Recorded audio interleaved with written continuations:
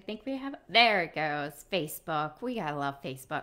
Hey guys, it's Leah Virgin, your Christian coach and author at burstingwithblessings.com. And today is Wednesday. Happy Wednesday, everyone. I'm so happy to be with you, Instagram, Facebook, and I am just excited to pray over our new year, you guys. I'm just so excited. I can't believe that this year is coming to a close. Can you feel it, right? Can you feel like the determination of like the majority of the world is like, can we just get to the new year? And I'm there too with you guys. And I have been very intentional about our daily devotionals and really thinking about and planning what God wants, right? What God wants, not what we want, but what God wants, right? Hey, Jody. Hey, Lauren. Thanks for coming on here. Appreciate you guys. Let me see if I can give a heart. Hey, Molly. Thanks for popping on real quick. And I gave you a wave. Hey, Karen. You guys are the best. I love you guys. So I was talking with a client the other day, and, you know, she was saying, I just appreciate what you've been writing, and I'm determined to, you know, not just tell God, help me with the plans that I want, but to plan what God wants me to plan. And I was like, girl, I'm taking that and I am telling that to everybody because that is exactly what I want us to do. It is what I want to do. I want to know what God wants for me, right? You know, I am so grateful for his power and his majesty and how he can move in our lives. But I think that we often don't give him enough space to move in our lives. Can I get an amen? Because we all want to control the outcome of the circumstances in our lives. Like, I don't know about you guys. Hey, Joe. I don't know about you guys, but I often have to check myself and be like, no, I'm not going to worry or be anxious or try to craft the outcome of this situation the way I want. I want to give God the space to craft the outcome according to his will. Amen? Right? And so, hey, Samantha, thanks for joining. And so I really want us to be intentional about thinking about this, right? You know, really about seeking his divine plans. And here's the other thing, you guys, that I'm kind of bounce around a little bit. I can feel it because I'm so excited. So hang with me, okay, guys? Just hang with me. I know I'm going to bounce a little bit, but I'm so excited because I want to share these things with you. Like my coach, is Ryan Dowdy. She's my sales and business coach. She's amazing. She said, you guys, we're too afraid to fail. We've been taught in life, don't fail tests, don't fail school or grades or all these things. We get this cultural indoctrination that, you know, failure is bad, right? And that, you know, whatever happens, we have to control what happens so that we can make sure that it's the perfect outcome and that people think that we're great and we're not embarrassed and that we don't feel like we've failed, right? Think about that for a second. We're indoctrinated by the world. I mean, hello, the enemy, that we have to be perfect. And God never called us to be perfect. He called us to perfect our faith in him. That is the difference, right? And I think cultivating faith is that unshakable trust that no matter what happens, no matter what the outcome looks like, God's going to use it for his glory, for his kingdom agenda, and for our good. Right? And so I kind of want us to think about and pray boldly. right? Like, I know, right? Let his strength manifest in my weakness, right? You know, our weakness is that we want to control things, that we want to be anxious and kind of like manipulate circumstances and people and things so we can get. I'm right there. You guys know, hashtag real and raw. We don't play. I always tell you the truth, right? This lady's always going to be growing, right? I'm always going to be growing.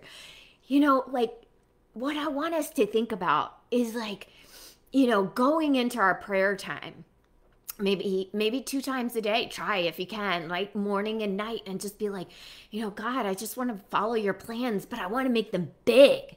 I want to make them, you know, so big that it takes me being faith-filled and working with you to make that outcome the way you want. Right? Like, I just want us to, both the devotional today and yesterday had some tips. And I know I'm kind of a little bit overly excited, so I'm trying to be clear. Lord, give me clarity. You know, but just dig in with God. And, you know, I pray a lot on my treadmill, you know, and that's what I did today. I was on the treadmill for 50 minutes and I was just like, God, you know, I need and want only the things that you want. Right? Because there's all these ideas that bubble into our head, right? And we get all this information from the world, like maybe you should go on a diet, maybe you should, you know, get out of debt, maybe you should this, maybe you should that. I don't want you guys shoulded on by the world and told what your New Year plans need to be. Those things are good, and if God calls you to that, that's great. But I want you guys to be like, not what the world wants, not what I want, but what God wants. What could it be? Where could he be leading me? Right? And then, of course, I want to help you along that path. That's what my coaching programs are for, right? And just so you guys know, 2 more days and the cost of my group coaching program goes up to $250 a month. So all you guys should be jumping on my $9.99 a month program. All of you guys, like, because that's way awesome. Let me just tell you, we are going to be jumping and diving into Nehemiah in January, you guys, because I want us to grow in leadership skills. I want us to grow in strength of just cultivated faithfulness. Nehemiah was so faithful, and he was doing a mighty work, and God exponentially grew the power of these people. 58 days to rebuild the walls of Jerusalem? Y'all, only with Yahweh. Amen? Amen. And the word of God said, now nothing that humans plan is impossible for them. Remember Tower of Babel, when God said, now nothing is impossible. But we need to proclaim, now that which I plan with God and his plans, nothing is impossible for us. Nothing is impossible for you. You are forgiven, loved, set free. None of your past matters. It does not matter what has happened this year. It does not matter what happened 10 years ago. None of that matters because God casts our sin as far as the east is to the west, and he remembers it no more. So I don't want you shackled by your past thoughts. I don't want you shackled by, oh, I don't know if I can. I lack confidence. I lack courage. I rebuke that in the name of Jesus Christ. You can cultivate confidence and courage in God. The Lord says, right? The Psalm says, I called on you, Lord, and you made me bold and strong. You girded me with strength. Amen? And when we proclaim that over ourselves, and trust me, ladies, I proclaim it every single day. There is not a day that goes by that I am not like, Lord, empower me by your treasures and glory. Power me by your word. Give me your energy and strength. Align my thoughts with your will and your way, Lord. Not one day anymore goes by And when we start talking like that, when we start proclaiming like that, when we start walking around saying that, and our kids are seeing that, and we are changing, that is when we have given the space for God to come in and start making a mighty work in us. That is when he heals relationships. That's when he starts to move in our businesses, grow our mindset, give us the confidence and courage to, discipline our children in the word of the Lord, to cultivate and heal relationships, to find ways to get out of debt, to find ways to make healthy habits, if that is what God is calling you to do. Right? And that's what I want for you guys. I want for you guys to find time with God, just a few minutes here and there. The shower, ladies, I'm telling you, we all have full schedules. I'm in the shower and I'm like, okay, God, what should I be thinking on? What should I be doing? Right? There's so many different times in the day where we can spend 30 seconds just connecting with Abba Father, just getting that Holy Spirit alignment, right? So ladies, I know, I give my clients, I give you guys ways to make time even in the midst of our full days, right? We can do that. And so I'm just going to pray over us. I'm trying not to make this too long. Y'all know I can be chatty, but I'm so fired up because I know the word of God says the women are a mighty army. The women. Don't you forget it, ladies. You are a mighty army. You are a general, you are a commander, and you are shining the light of Christ to everyone around you. You are the ones that will empower and change the future, your community, a legacy of blessings. A legacy of blessings. We're going to break every chain by the power of the Holy Spirit, by the word of God, by letting our good shepherd vanquish the devourer away from our harvest of blessings. I want you guys speaking that, right? Jesus, come in and break the schemes of the enemy against us and rebuke the devourer away from our harvest, right? Because in the same season, Abraham, in the same season, God gave him 100-fold harvest. And the Lord is no respecter of persons. He can do that in our lives. And by the way, Abraham is no better than us. Moses, no better than us. By the way, he was a murderer. And God made him the #1 pastor. And if he can do that with Moses, he can do anything with you and me. Anything. Nothing is impossible for us who are empowered by the Holy Spirit and who plan the plans of the Lord. And even if, ladies, even if God just tells you, just lean into me, that's good enough too. We don't have to have massive things on our biblical vision board. If you do, that's awesome. But I want you guys just keep leaning into him. Just keep listening. Little bits throughout the day. You're folding the laundry, listening to your Bible app, talking with God, right? Right? Because now nothing is impossible for us who plan with the Lord, right? And I know God wants the women to be the ones that make the massive change, that are the ones that rise up, that create massive blessings in 2021. I know it. I can see it, you guys, and I'm so fired up about it. I can see it. And so anyway, so today's daily devotional, the verse it was from Psalm 34. I sought the Lord, and he answered me and rescued me from all my fears, because there is nothing we need to fear, right, ladies? Verse 5, they looked to him and were radiant. Their faces will never be ashamed. Never. Nothing. No failure, perceived failure, nothing. There's nothing we need to be ashamed of. This wretched woman cried out, and the Lord heard her and saved her out of all her troubles, and continues to save, and continues to bless, and continues to give me extraordinary opportunities. That is what he is going to do for you too, and I want you to proclaim it. The angel of the Lord, thank you, Jesus, encamps around those who fear him, are in awe of him, and rescues them.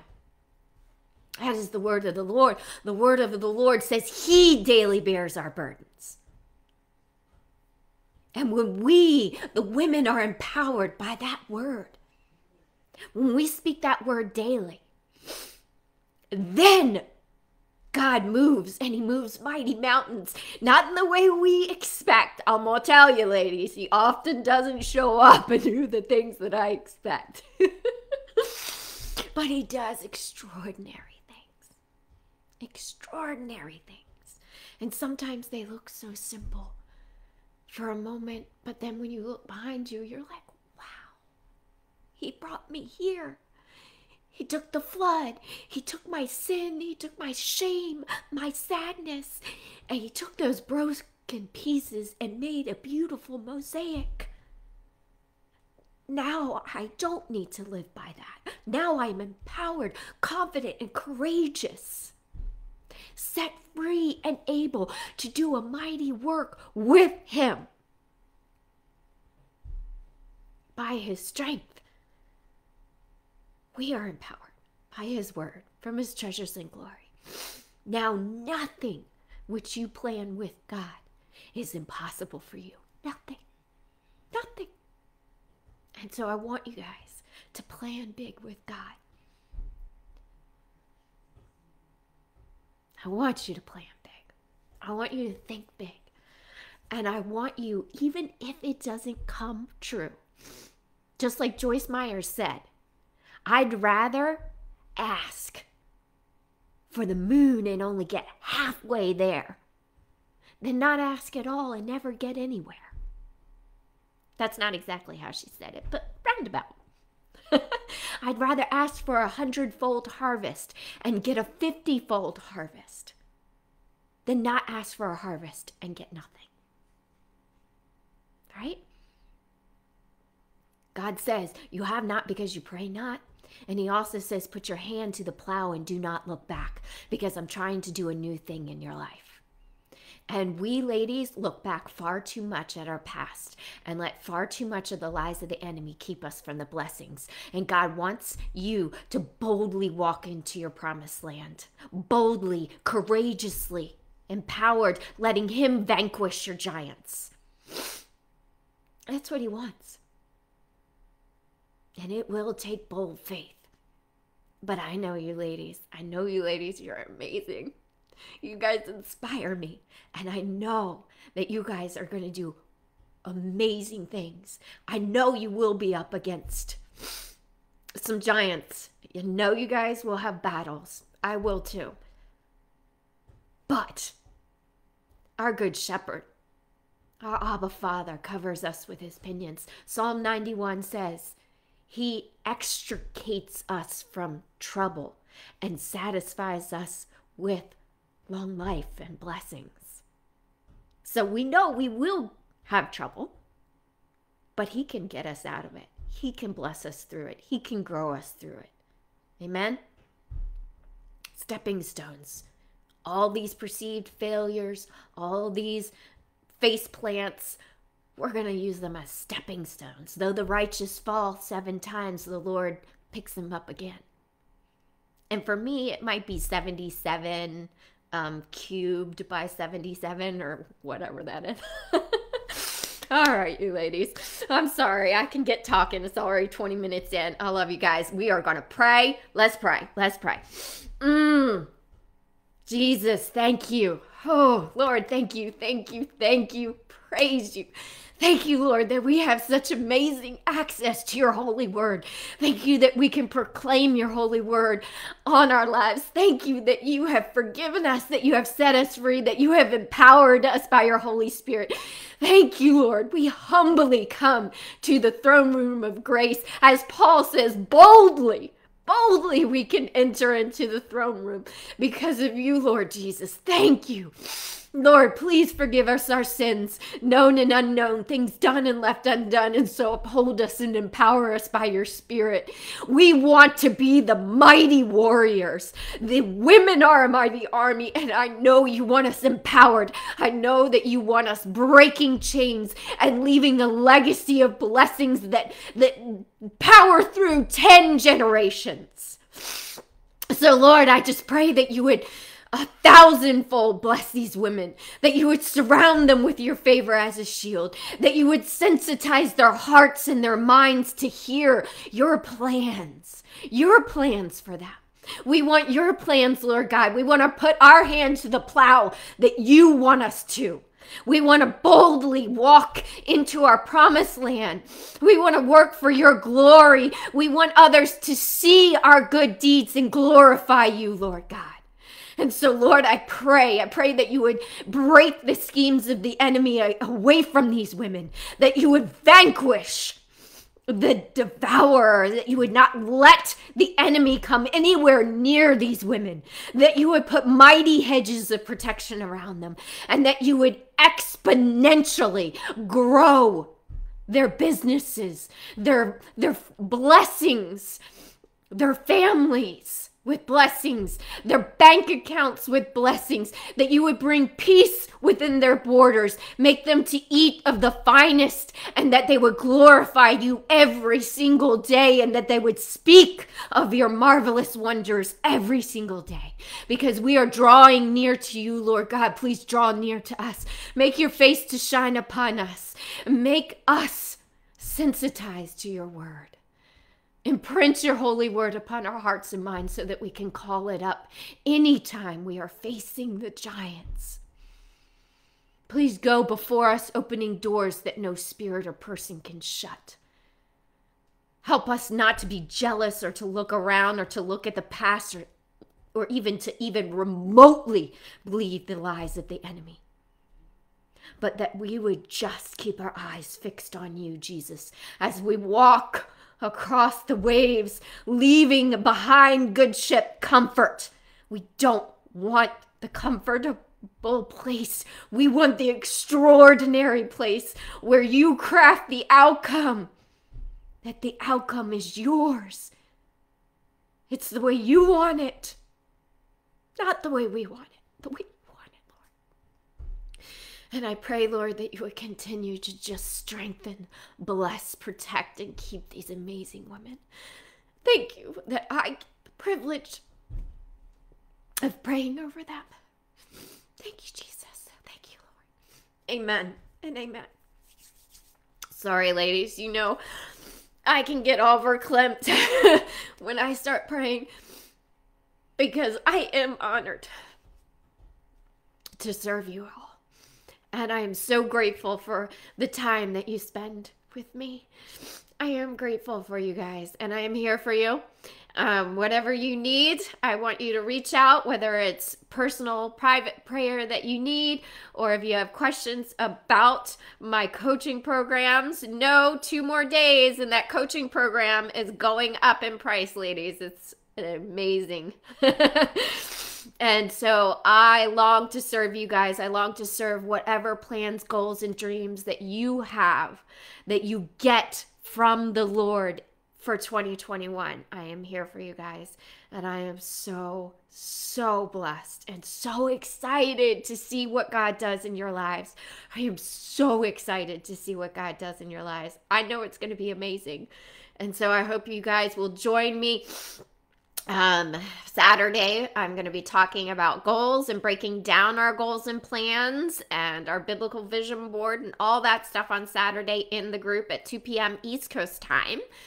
And I look forward to seeing you guys in the daily devotional tomorrow. I kind of feel like going live again tomorrow, so we don't know. Maybe we'll see. We'll gotta see. You know, But I love you guys, and I will see you guys tomorrow.